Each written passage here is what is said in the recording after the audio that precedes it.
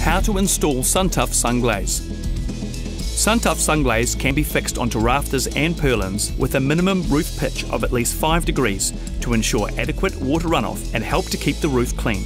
However, we recommend visiting sunglaze.co.nz for further installation and maintenance guidelines. Measure the width of your roofing structure and divide by 600mm. This will give you the amount of panels, standard and edge glazing bars required.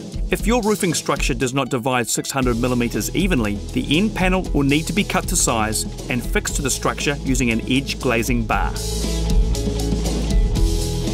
Measure the length of your roof and cut the glazing bars to length using a drop saw, circular saw or hand saw.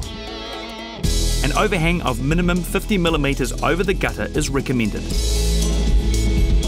Cut panels on the reverse side to length, minus 3mm for every 1 metre of the glazing bars, to allow contraction and expansion using a circular skill saw with a fine-tooth blade.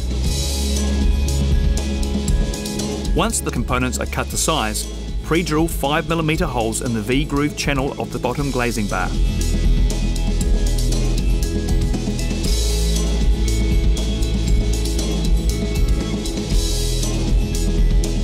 Place the bottom glazing bar at the centre of the structure and fix it using the screws provided. We recommend creating a spacer bar jig at 565mm to easily measure the distance between the glazing bars on each rafter or purlin.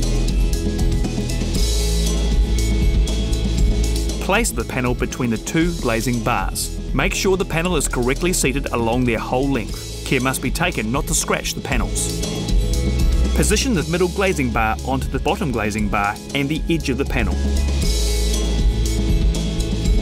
Fix the middle glazing bar with the screws provided through the pre-drilled holes and into the bottom glazing bar. It is recommended to position 2 screws at 80mm apart at each end and then at every 300mm in between. Click the top cover glazing bar into place using a rubber mallet, performing moderate strikes with short intervals.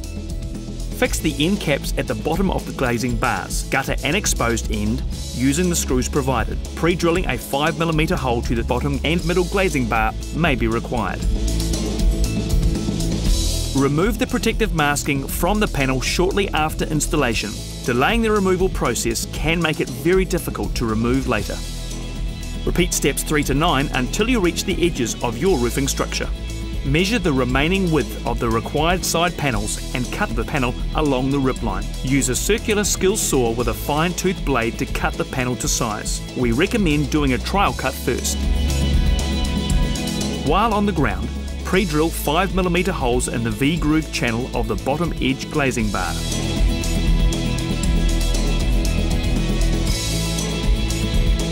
Cut the glazing rubber to the length of the panel, and then fit the cut glazing rubber to the cut edge of the panel.